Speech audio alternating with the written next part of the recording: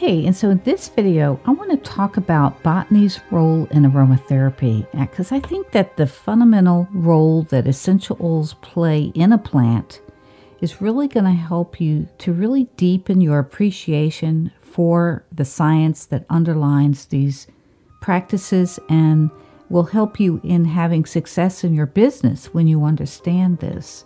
This is going to be a basic overview of the interconnection between botany and aromatherapy.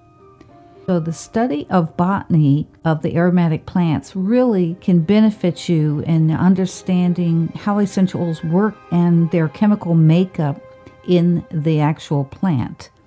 Botany, it's described as a scientific study of plants which encompasses subjects such as their classification, the physical appearance, the function, the chemistry, the ecology, and even economic importance.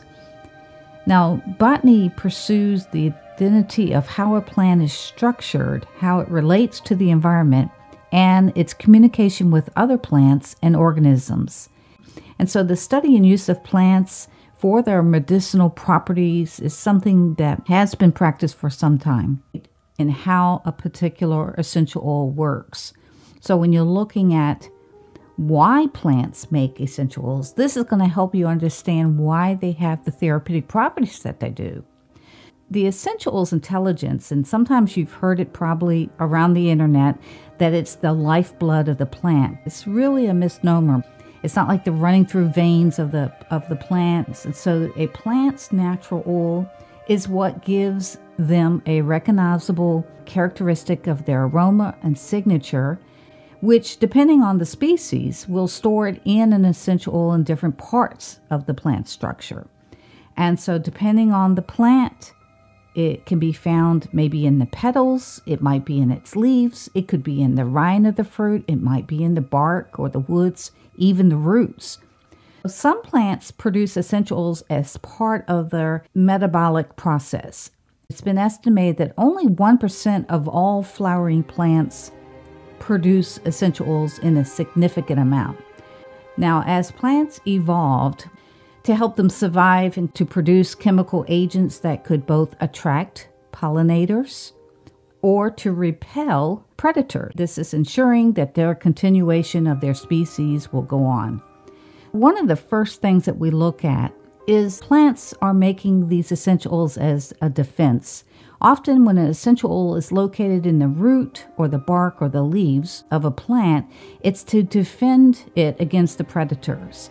In other words, maybe it'll give it a bad taste in the bug's mouth and preventing them from wanting to be eaten. In the leaves of the plant often contains a lethal chemical compound such as terpenes, and any predator that eats the leaves will either become sick or die. Another thing that I'm sure you're quite familiar with is pollination. The essential oil can be found in the flowers and the fruit in which it's produced to attract pollinators like bees. And so it's using its odor as a way to invite those particular species to come and pollinate with them.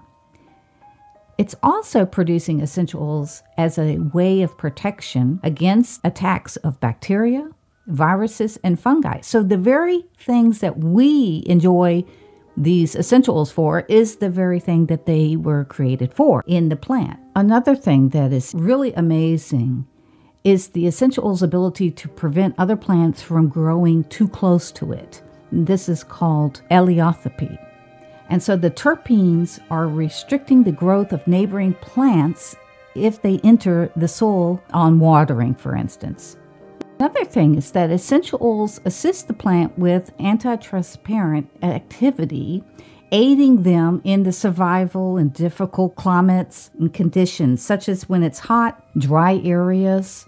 In fact, one of the things that I found so amazing was that if you ever questioned or wondered about why the mountains that are called Blue Ridge Mountains, Virginia, West Virginia, and so on, that they are blue because of the haze that they create in the early morning when they're giving off that almost like a mist or a fog, and it causes the air to look sort of a bluish color, giving them that name, Blue Ridge Mountains. This particular environment is caused by the essential oils that are being released from the leaves. But in the other side of that is that plants in a hot area or dry areas are releasing a haze of volatile oils, preventing excess water that would be from the leaves.